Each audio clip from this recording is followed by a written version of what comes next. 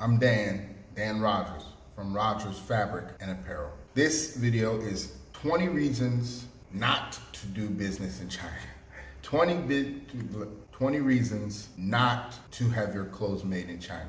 Here's the official title. 20 reasons to ditch China in 2024. Don't make these rookie mistakes that everyone else is making. Okay, so you're a fashion entrepreneur. You're trying to start your own clothing line. That's awesome. But before you jump headfirst into Alibaba and just go with the first Chinese manufacturing factory that you see, take a pause so you don't waste your money and you don't risk your brand new fashion brand destroy your own reputation before it even starts.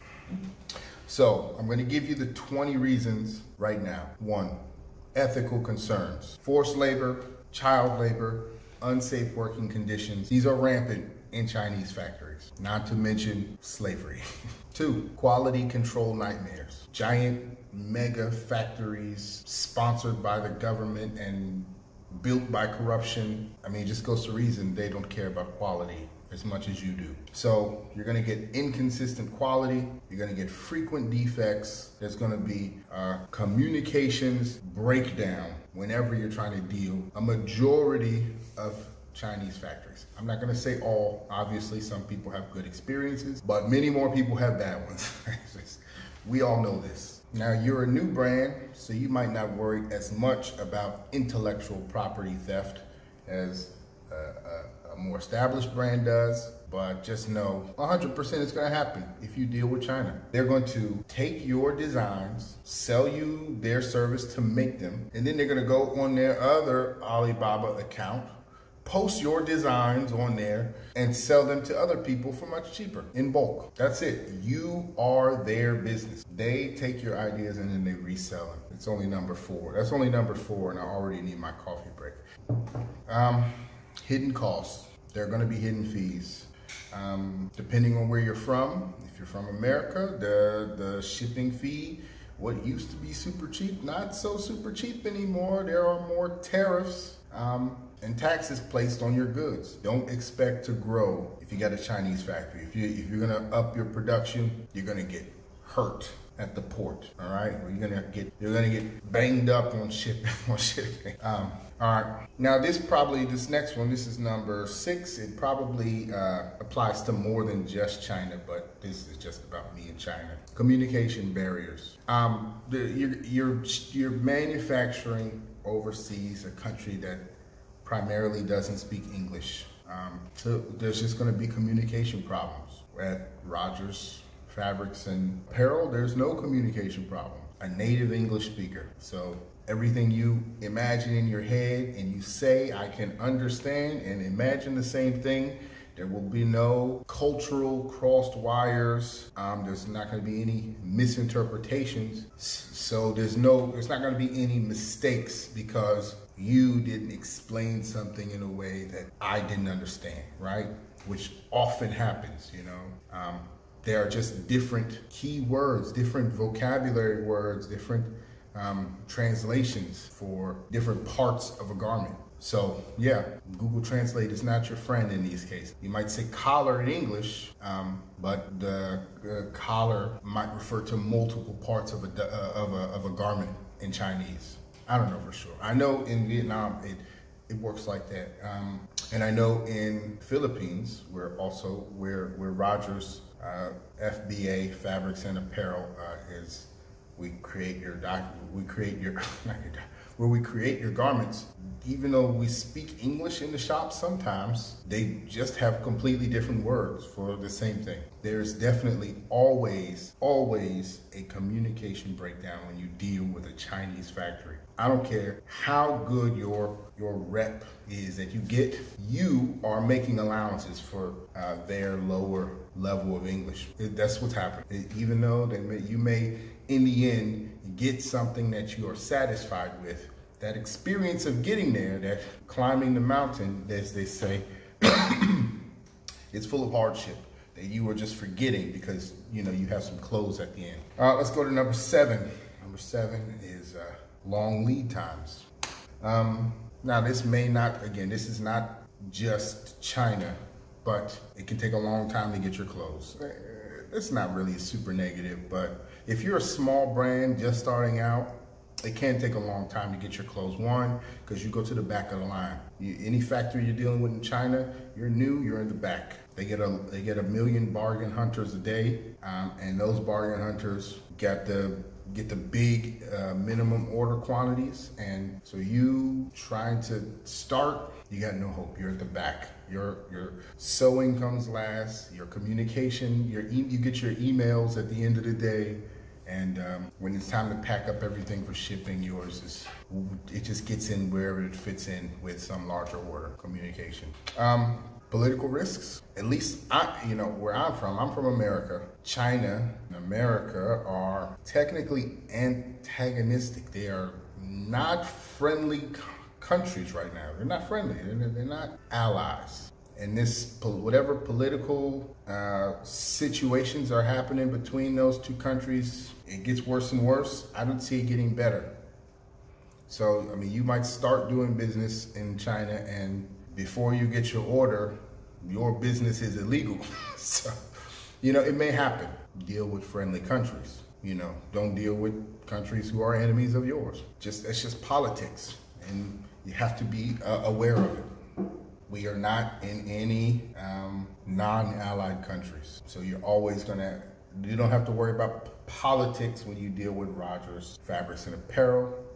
You give us your order, we make it, we ship it. No hidden taxes and fees, no punishment because you're using, slavery. Number 10. Now it says rising labor costs. The economy in China is not good. It's not good. As much as they may want to lie and say it's good, it's not good because they have been artificially lowering the cost of everything. The government has been forcing prices to stay low, but there's too many people doing too many of the same things. Their prices are going up, right? Prices are going up. And you can see that in the cost of fabric. Even we here at Rogers can't avoid the rising cost of some of the fabrics that are made in China, right? So you don't want to have to deal with that kind of stuff. You don't want to deal with that kind of business. It's just 11, bad PR. If you say, yeah, my clothes are made in China, you do not have a good image. It's not good for your brand image to be made in China. There are too many negative aspects to that society. I'm not saying there's anything bad or wrong with Chinese people, but that country has some problems that you don't want your brand to be connected. It's just that simple. It's bad for your image. It doesn't matter if the price is right. And that's another thing. That's why China is the reason you don't know the names of manufacturers right now. There's the business side of China is just so bad that every brand that has made garments has had to distance itself from the actual process of making their clothes because they can't. They can't say my clothes were made by XXX factory because people are going, oh, what's XXX factory? And they're going to look and they're going to see, oh, that's 3 dead people sewing clothes, right? It's not good. 2024 and onward, your brand is going to be visible. People are going to research. They're going to see where your clothes come from. And you want them to see something that they like. You don't want them to see some shadiness. As a new brand, you're dealing with one of these mega factories. You're just going to have limited customization options. I say this all the time. The factories over in China, they buy or they keep their fabric in advance. They buy their fabric in advance, upcharge it, and resell it to you for your own project and try to guilt you into using their stuff instead of, they try to guilt you into using their fabric, which is artificially inflated price, so that they can make up the loss of having to buy it in advance. It's not good. So they're gonna limit your customization. They're gonna say, oh, you need to use blah, blah, blah.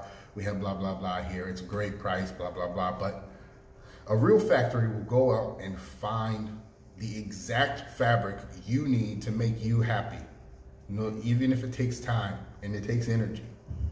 They're gonna But at a Chinese place, they're gonna be like, oh, are you gonna send us the fabric you want? Are you gonna find it yourself and you're gonna have it shipped to us at our factory without us doing any work? Then no, you need to use our fabric. That's what they'll do, and it's not right.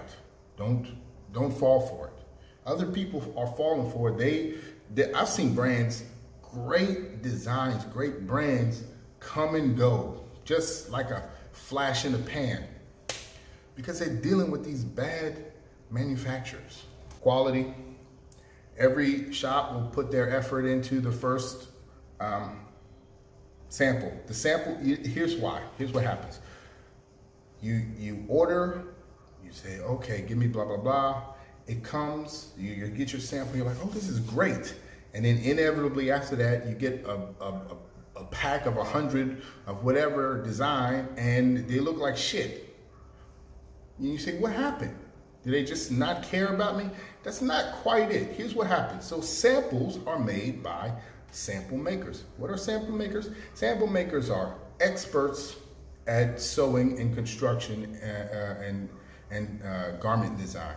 They are just the experts in the field. These are the people who have been doing it, who have studied it, and who have the knowledge and skills to do a really good job. It's made by that one person.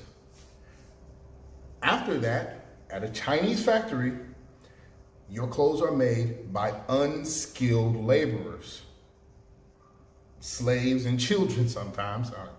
I'm not naming names, but slaves, children, unskilled laborers, overworked people who have no business making your clothes. They just sit and they're told to do this one thing over and over all day. But a garment is a work of art. It requires skill, expertise, love, and attention and caring in order to do it right. That's why the things we are made, every piece is made by an expert who can make your entire garment well. So yeah, that's why the quality falls off whenever. That's why you hear so many of these horror stories about people who have bad times with Alibaba because they just get tricked.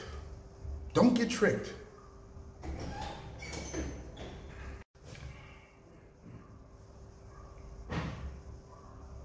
Okay, number 14, environmental impact.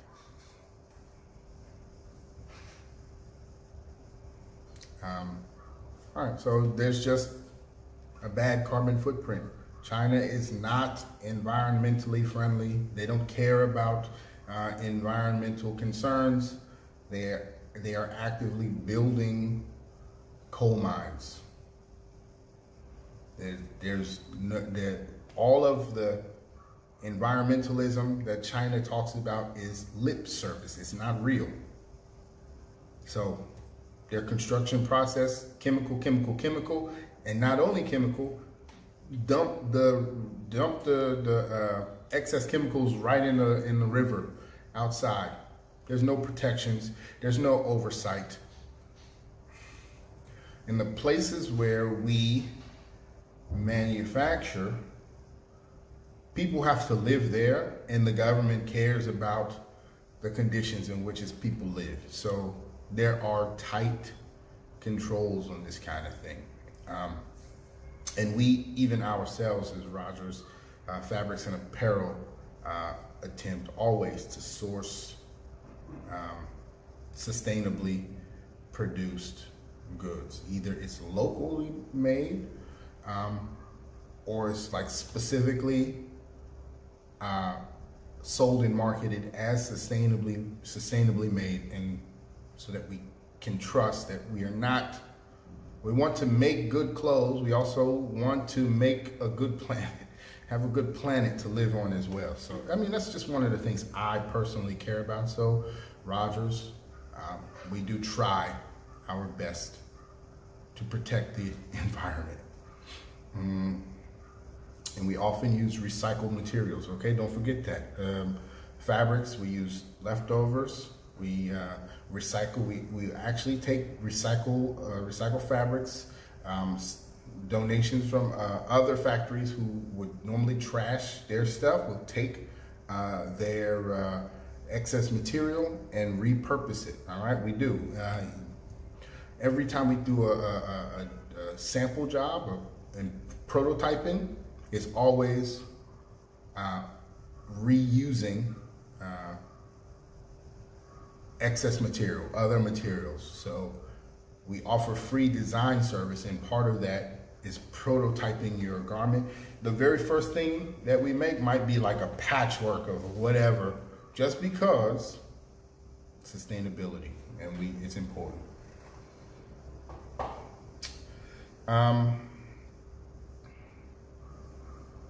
15 is supply chain disruptions. I don't want to talk too much about the politics of China, but whatever. They have their government and they have their political situation, and so when some situation happens in the homeland, they can cut themselves off from the rest of the world. Just like that. No ifs, ands, or buts. It happens. You know, think about during the pandemic, a lot of factories had to shut down because they just couldn't import or export anything. It happens. And so again, I don't want to talk too much, but the government has a habit of overreacting too quickly. All right, that's it. Whatever that means, they overreact too quickly. It can lead to things like bans on Japanese goods, just because there's some thing in another sector with Japan and China over some island or something. No more Japanese goods are allowed. And even though that may not be the letter of the law, because of the way the government works, if one person at the top says something, everyone else overreacts and to prove their loyalty. So even though, you know, it may not be illegal to have Japanese goods in any location, if you have Japanese goods, then you get the beat down or you get disappeared or something. It's don't be a fool. Don't ruin your brand before it starts and do business in China. 2024 is the year. Don't waste your time. Don't make this mistake. Too many uninformed people have made this mistake over the years. You don't need to be one of them. Number 17. I think I'm on 17. I think I'm on 17. Alternatives. There are plenty of ethical alternatives to Chinese manufacturing. Philippines, Vietnam, India. There's plenty. All right. And the prices are not higher. Right? It's a myth that the Chinese have the lowest prices. That's not true. That's just not true. Business is business. Every place will increase their prices as they become bigger and better. That's normal. So these newer markets that are gaining traction, that's where the deals are. Rogers Fabrics and Apparel. I'm in Vietnam right now. You can get a t-shirt here for $250. Right? We can make your t-shirt with the printing and the labels and the tag, everything, $250 a unit, and then boom, you're done. And you're selling your, you know, the highest quality, 100%, you know, cotton 200 GSM t-shirt with the fine printing, oversized. You sell it for 20. You got it for 2. You sell it for 20. That's a 10x profit. I mean, that's 10x right there. Do they have that price in China? Yes. But should you use a Chinese factory over a Vietnamese one or over one in the Philippines? No, you shouldn't. For all of the reasons, all of the 16 reasons I said before this, and before number 18, protect your brand. It's important. All right, your brand represents a lifestyle, right? The people who buy your clothes, they want to be included into a group that's meaningful to them. Very few people find it meaningful to be in the Made in China group. That's just not an attractive offering. Don't do it. But you know what people do like? To be in the group that supports ex-sweatshop workers, like we have on our team. We have people who worked in sweatshops, you know, the same long hours, low pay, struggling to survive and provide for their family. We give them a better opportunity to utilize their skills to make you some excellent clothes for fair compensation. You know who wants to be associated with that kind of brand? Everybody. You want to know who wants to be associated with recycling materials and reusing old materials and sustainable construction and using eco-friendly fabrics that we can go and source specially for you, right? Without adding a whole bunch of extra charges and trying to guilt you into using our, you know, our pre-bought synthetic junk that we upcharge.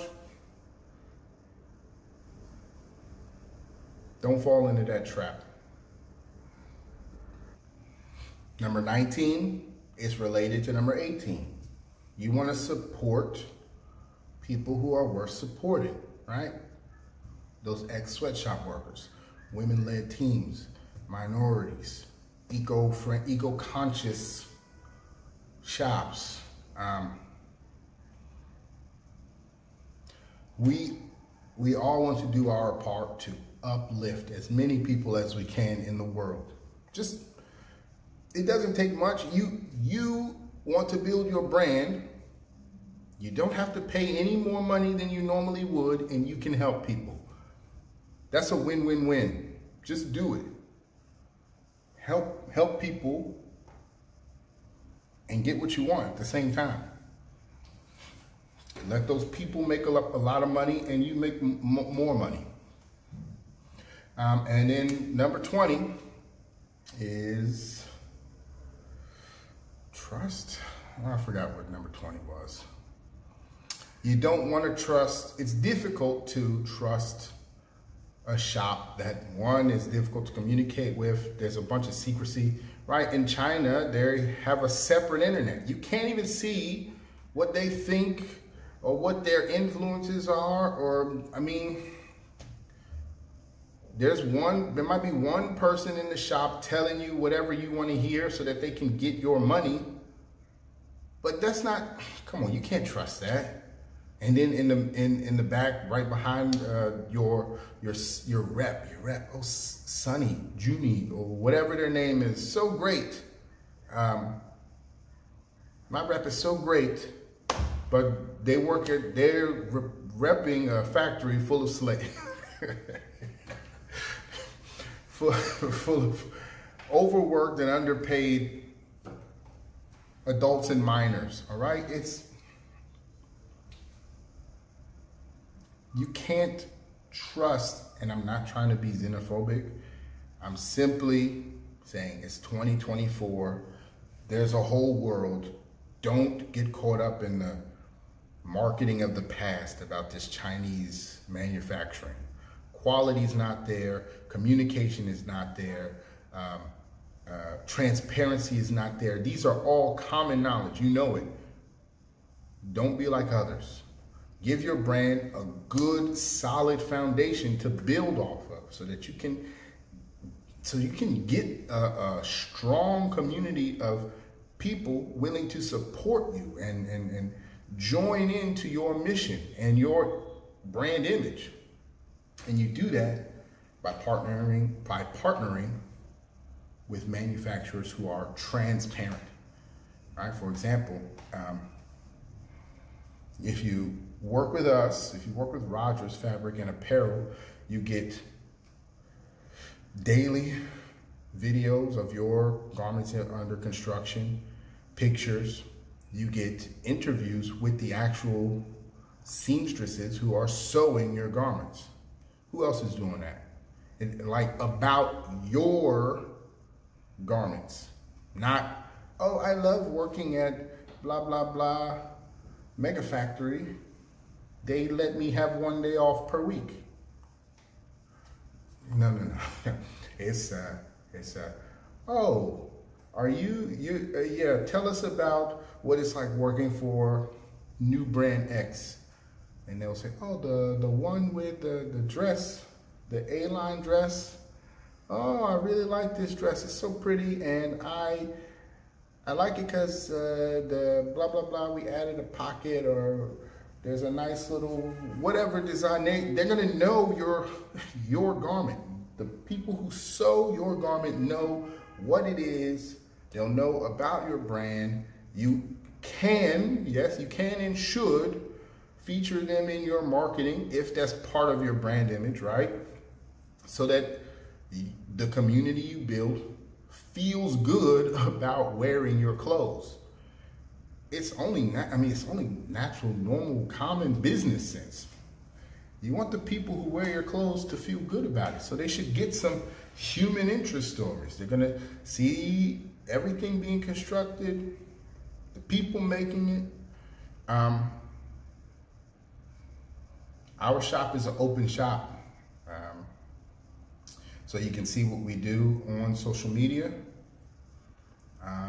And if you work with us, you'll get a lot of in-depth information about everything that goes into making your clothes so that you can use it in your marketing. Trust, that's it. You don't have to trust me.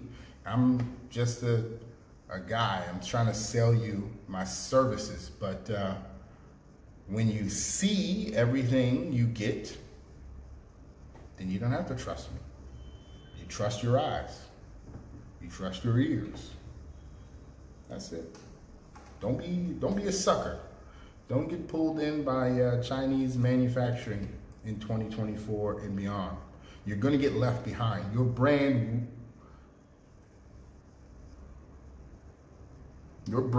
your project, your company will benefit by expanding beyond that old bullshit.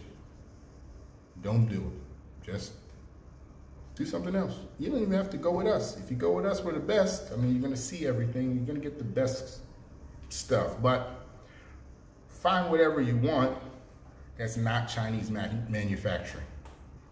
That's it.